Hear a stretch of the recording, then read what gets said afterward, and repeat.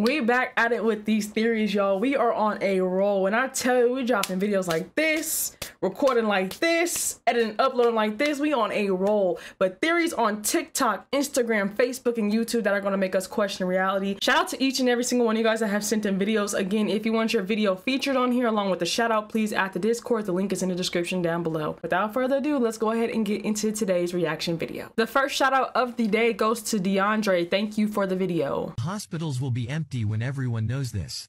A single cup is enough to cleanse the liver and skin. This is the most complete of all. For this tip, we will need to cut up a purple onion. The onion is extremely rich in antioxidants, which will contribute for a long time to reduce cholesterol and triglycerides. For this recipe, we will also need 2 lemons. We will cut them into small pieces. Or lime. Lemon is a powerful natural antibiotic, thanks to its high content of vitamin C, which helps to increase our body's defenses. Finally, we'll add 2 cloves of garlic and 300 milliliters of water. We'll let it boil for about 10 minutes. If you want, you can sweeten it with a spoon of honey, although I recommend taking it unsweetened. You will take this on an empty stomach 3 times for a week, and you will see how all the bad stuff you will discard in the urine. Thank you for watching so far. Tell me your city, so I can send you a hug. So I can send you a hug. I've been learning so much about stuff that you have at the house that can really heal your body. Y'all, your girl then invested in a juicer. When I tell y'all health is wealth, I'm really about to start taking more care of my body and my health and just doing all these remedies from stuff that you have at home. But Islam is quite patriarchal, isn't it? I mean, doesn't the Quran say that men have authority over women? Well, don't they? Men are the ones who have been oppressing you all this time, right? I mean, according to your own narrative, men have been running the show. The feminists are asking for their so-called rights. From who exactly? Look, if you didn't have what you call patriarchy, then what you would have is a hell on earth for women. Because clearly, women do not have the power to coerce men, to force men, to make men deal with them this way or that way. If you're out somewhere and a man starts to chat you up and you don't want to be chatted up, what do? You tell him, I have a boyfriend, I'm married, and he goes away. You have to conjure up an imaginary man to get him to back off, because 9 times out of 10, only a man can keep another man in check, because men are inherently more dangerous than women. Instead of patriarchy, replace that word with bodyguard. What makes more sense? For you to be my bodyguard or for me to be your bodyguard? Who do you think is more capable of protecting who? From who? If men didn't protect women, who would? Why, men would do whatever they wanted. And isn't your bodyguard responsible for you? Shouldn't you listen to him if he says, for example, don't go here, don't go there, or let's take this route instead of that route because it's safer? Isn't that authority? But he's doing it for you. Would you feel resentment about that authority? That's irrational.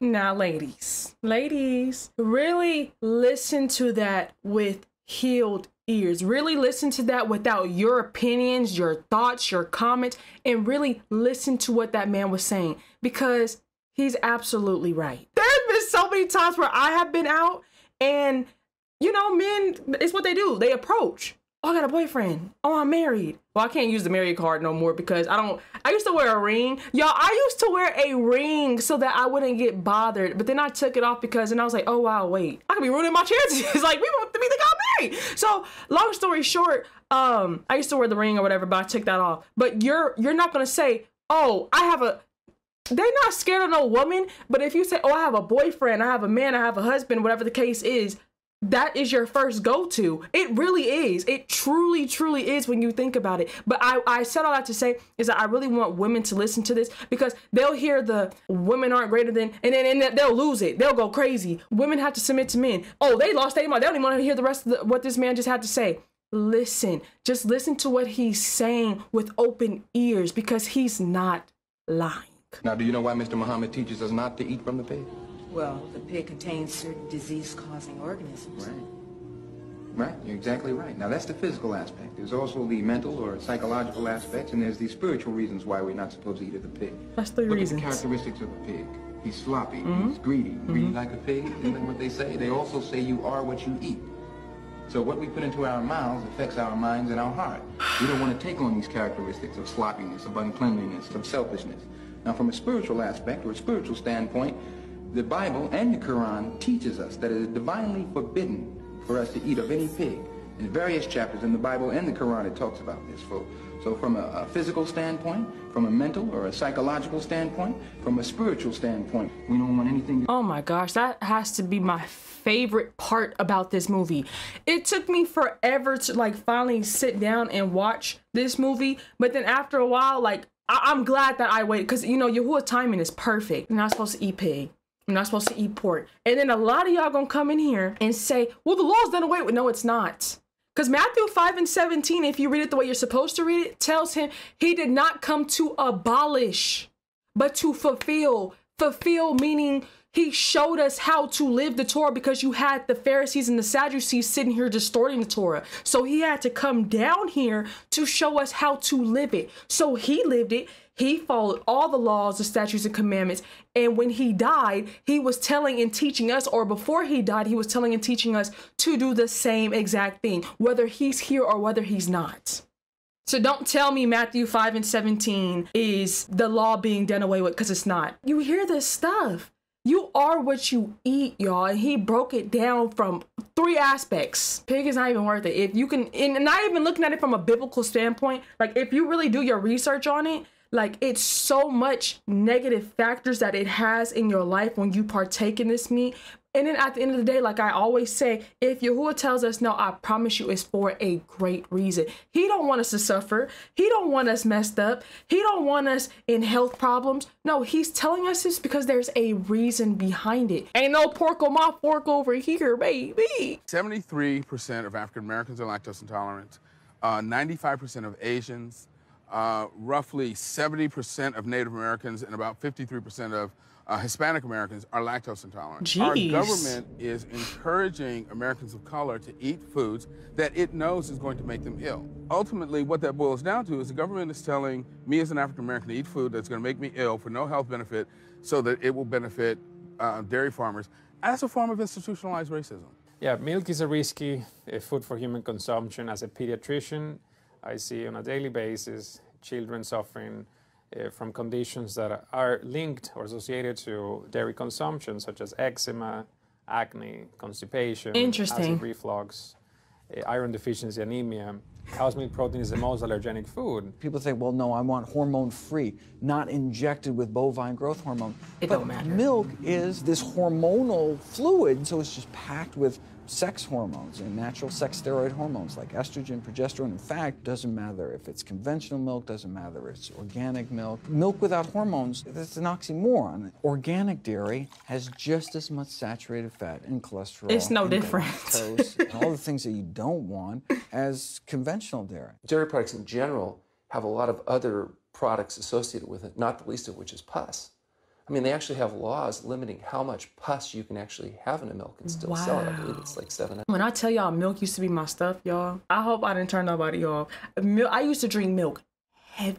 I'm talking about like, I would just grab it just because. Get me a cup, throw some ice cubes in there. I was a milk drinker. And then I think my mom was like, yeah, we shouldn't be drinking that stuff because of what they're doing. So then I just kind of switched to almond milk. It's not the same, but I mean, when you kind of realize what they doing to the milk, you ain't got no choice but to switch. But this dairy stuff I really do have to get into, because I know like the way I'm eating now, I know I'm doing still with the cheese, sour cream, things of that nature. So I'm gonna have to look up alternatives. I know alternatives. Do I want to make that lifestyle commitment though? I need to watch that show though. What the hell? Have y'all seen that? Let me know in the comments below. Did you get even for? Really? Yeah. Peer pressure into the. Yeah, kind of. Is that what you're saying? I went to the doctor and I did my blood work again because I take my blood work all the time. And then I showed it to the doctor and we kind of see these particles and I'm like, what is this? And then they always no say, way, this is shut from, the up. This is from this. And I'm like, oh my God. The reason why people they die, they have these white blood clots, tons of them in their blood everywhere. And so they're like, this is what you maybe have. Oh, he died? Wait, whoa, whoa, whoa, whoa, whoa. I didn't know he died. 1993, he was only 3 years older than me. Oh, wow. I didn't see that coming. Dang, R.I.P. to Joe. Thank you, Paid, for the video.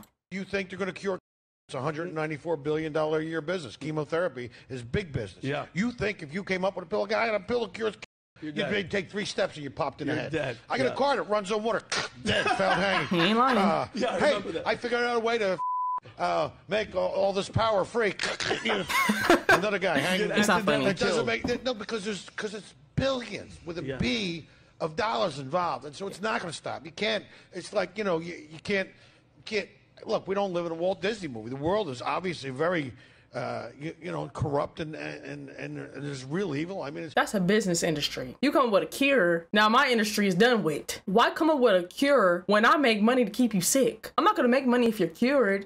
Remember, it's a subscription. I broke this down already in multiple videos, but just in case we have some new people, being sick and keeping you sick is like a subscription. I get my monthly fee every month from you. Even though I know a cure to help you, but if I know the cure, then that means you're gonna stop your subscription. That means I lost my income. So no, I'm gonna hold on to the cure and I'm just gonna keep you sick by doing these remedies that's going to make you more sicker. It's a business, it's an industry. Thank you, Feezy, for the video.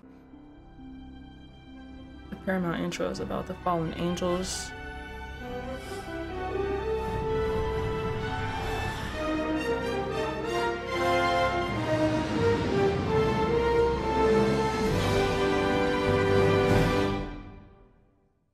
Did y'all catch that? Here, take a look one more time.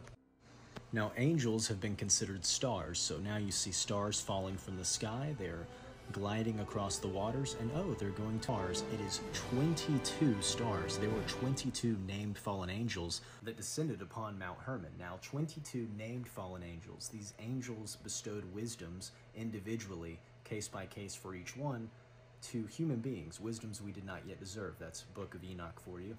But nonetheless, this is obviously an archetype for that we never even noticed in the Paramount intro, and it gets even deeper. Thank you, Ms. Harris, for the video. Look behind you. Insane. Whoa, did you see that just shoot across? Did anyone else see that? I seen it oh. I thought he was just talking about the lightning.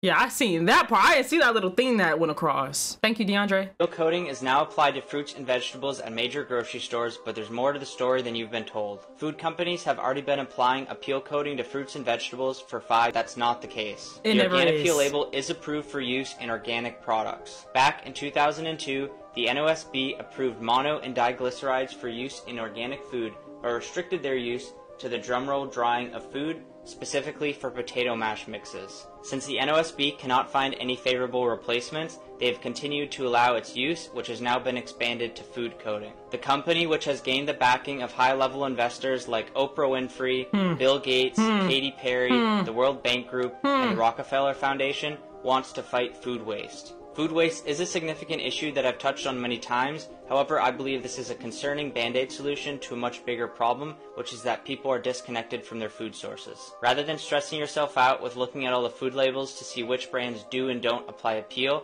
my recommendation would just be to buy fruits and vegetables directly from farmers who grow them. Was the world operating like this 15, 20, 30 years ago? If they were doing it now, they was doing it then. So let me be quiet. Thank you, Bino, for the video. Well, it's not your game. You didn't make the rules. So everything comes hard. As long as you're signed to a contract, you're going to take a minority share of the winnings. A select few of us will do well. The majority will not. So as a people, we'll be considered a minority. But stop. Let's take a moment and look at yourselves. There's nothing minor about you. You are a blessed people. You're the most talented on earth, and you are still grateful. That is why upon winning in their game, you always thank God. Tonight I would like to ask one favor of you. Imagine what we'll all be like in our own game. Peace and love for one another. This told me he want receipts. Let's start with your mother. Your mother got the receipts. Everything is in your mother's name. That's the one who got the receipts. You need more proof? Biggie ain't here, so Big can't give you no receipts. He dead. Craig Mack can't give you receipts. He dead. What are you talking about? Who else? Black Rob can't give you receipts. He dead. And everybody else you made sign paperwork so they can't talk about what I'm talking about. I'm the only one with the guts. And I signed it. Because I ain't need the money. All money ain't good money. Remember that. I heard you. Remember that. Remember that.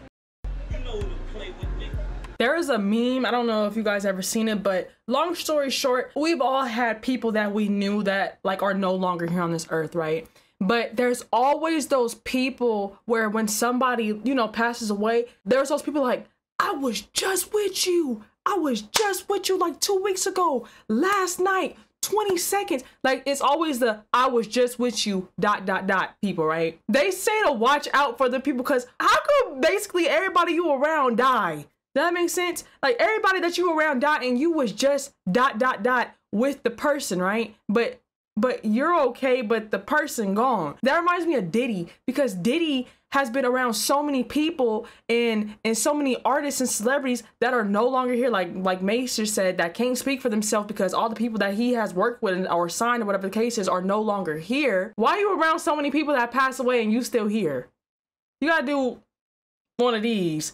I don't know, but we all know Diddy. There's some stuff that have came out about Diddy. Like I said, these is videos from August, September, October. So I'm having to catch up because I know y'all already sent videos about Diddy and all the demonic stuff and just wicked stuff that he been doing. Because there's more and more stuff coming out about that man. And he's been doing this for a couple decades. Thank you, Angela, for the video.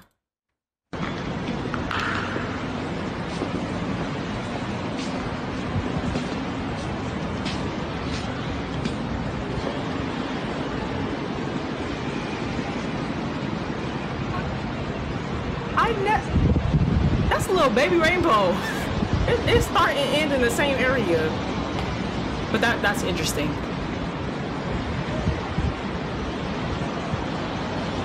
That's beautiful. Who's the biggest earner on OnlyFans? I don't know. That's a Black good... China. What? $1 million a month. What? What did you say? Do you understand how much money that is? Hold on a second. Can I see a picture of her? Hold on a second. These women make so much money. That's so much money. I know. I'm telling you, they make... It's insane how much money these women make. How is that possible? So everyone on this list is like the top 15 earners on there. They're all celebrities, but they maybe made that amount one time in a month, and then something changed with all of their accounts, it seems like. It's like Bella Thorne is number 2. Who is Bella Thorne? What does she do? The Disney star. Cardi B. Cardi B makes $9 billion bucks a month. Look, monthly subscription, $5. But see how much... She only posted 6 times. Oh, she's only posted 6 times. She made 81 million subscribers. 81 million. Ever heard Soros's interview with 60 Minutes where he says, I see myself as a god? Have you ever seen this interview or what he says? No. Really? He said he sees himself as a god. Oh my God. That's the one. This is the one. Okay, right there. It seems that Soros believes he was anointed by God. I fancied myself as some kind of a god. If truth be known, I carried some rather potent messianic fantasies with me from childhood, which I felt I had to control. Otherwise, they might get me in trouble. Whoa. Ask anybody who's from Hungary. Bring up the name Soros. See what they say about him. This guy's manipulated the market, currencies. He's like a bad guy in a movie. Do you know people that know Jeffrey Epstein? Yes. Yeah. Yeah, I do. Me too. There's many people that feel like he was an agent and that he was trying to compromise people. And that's one of the things about this whole Lolita Island thing. I mean, there's a lot of thoughts, but that's one of the things about when he got arrested. Was it the prosecutor, whoever it was that cut him the deal, literally was quoted as saying, I was told he's above my pay grade and that he was intelligence. That's the quote. Really? The intelligence thing? No one seems to know how he got his money. Yeah. Well, the $70 million penthouse that he had in Manhattan was given to him. Right. Given to him. Yeah. Who the gives someone a $70 million house? Right. I was kind of hoping you would to me. I don't have one. Okay. If I have a bunch of them, I'll give you one. How did he get his money? I never thought about that. Thank you, DEUNTXY. Again, I don't know how to say your name, but I appreciate you. So look what I've noticed. Hold on. This is Ice Spice, and this is LMA. Why they look so much alike? It's giving clone, actually. Not to mention, I'm just now hearing about her.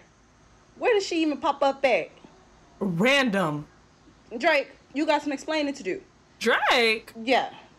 Cologne. I'm not gonna lie, to this day, well, I can't even say how did Ice Spice make it to the industry because I see it don't take brains to get that. It's because, you know, she's the cute girl.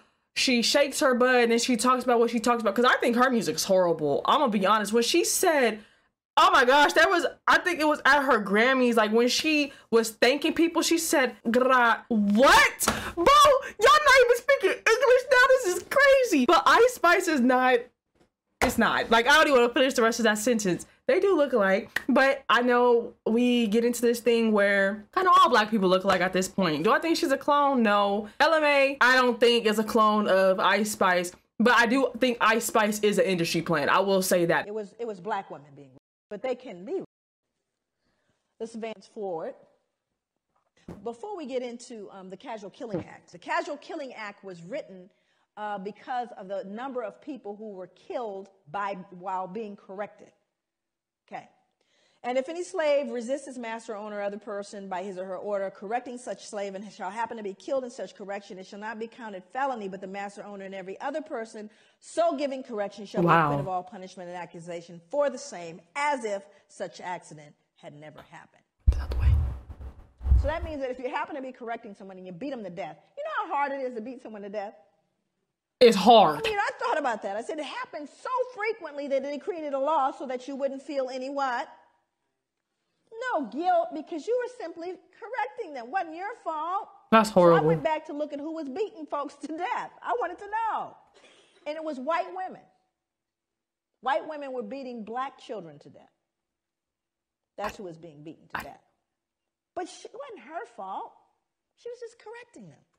You see, what we do is we rob ourselves of our own humanity when we refuse to look at this stuff. We rob ourselves of our humanity. And that's what people didn't know happened. Going forward, one more. Then you had the mental health folks. This is how we got in. We got in to try to fix it. In the early years of the 19th century, a physician named Samuel A. Cartwright argued that two particular forms of mental illness caused by nerve disorders were prevalent among slaves. One was drapetomania, which was diagnosable by a single symptom, the uncontrollable urge to escape from slavery. So now what we've done is we've now pathologized your desire to be free. Must be something wrong with them. Keep trying to free themselves. Wow. And again, it would be funny if it weren't in journals.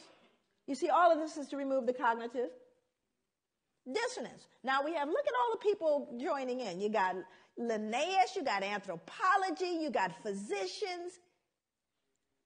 All of them saying, they deserve it. It's not us. We don't need to adjust anything. And if they just tried harder, how about you people just pull yourselves up from your bootstraps? What's the matter with you? The playing field has been leveled.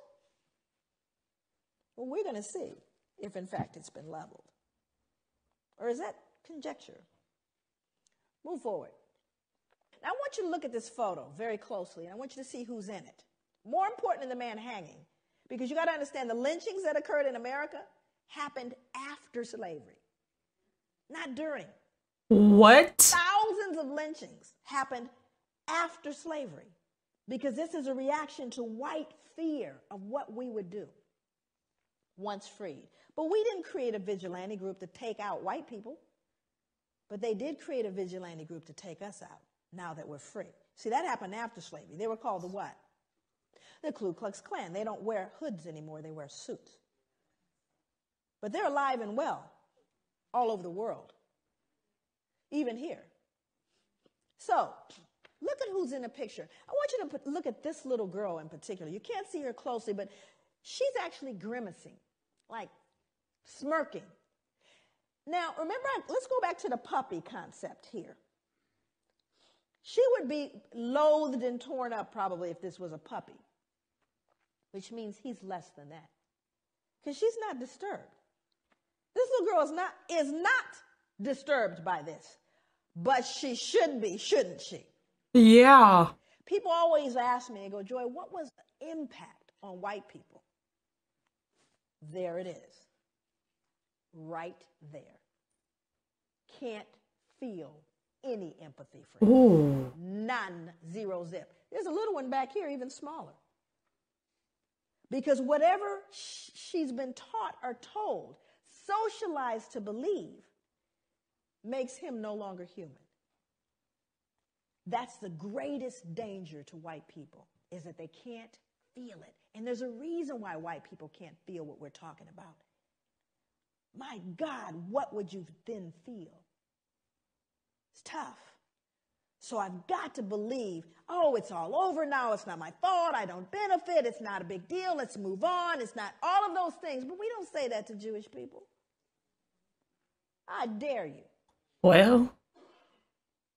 But you have to understand, when you unearth this one, that's what we did to our children. Let's move forward.